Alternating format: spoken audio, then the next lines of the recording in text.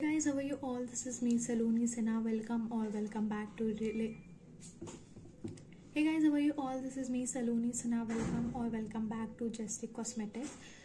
ये न्यूज़ आजकल बहुत ट्रेंड में है कि पूनम पांडे ने अपनी डेथ को फेक ठहराया है एंड ये एक पब्लिसिटी स्टंट था just for the awareness of cervical cancer.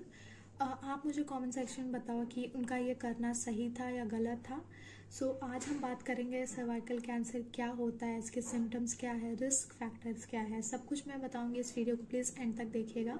Let's start this video. First let's just talk about what exactly cervical cancer is. Basically cervical cancer is a type of cancer that develop in the cells of the cervix, the lower part of the uterus.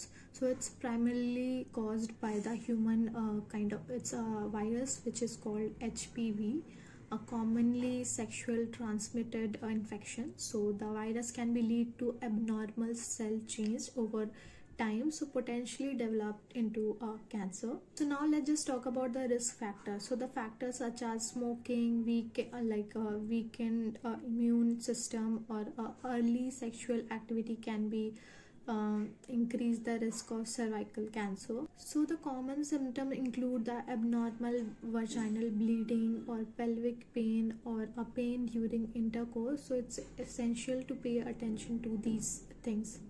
So guys, you need to know that the early detection is a key to successful treatment. So regular pap smears or HPV tests are vital for identifying the abnormal cell changes before the.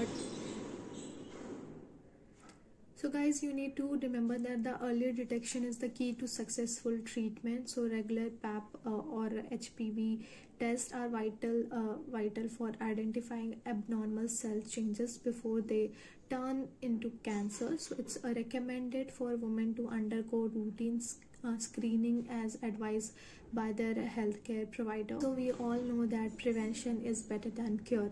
So getting the HPV vaccine, practicing safe sex, and quitting smoking are it is very effective way to reduce the risk. So additionally, you can maintain a healthy lifestyle and regular screening can help. If the cervical cancer is detected, so various treatment like option exist, like including surgery, radiation therapy, or chemotherapy.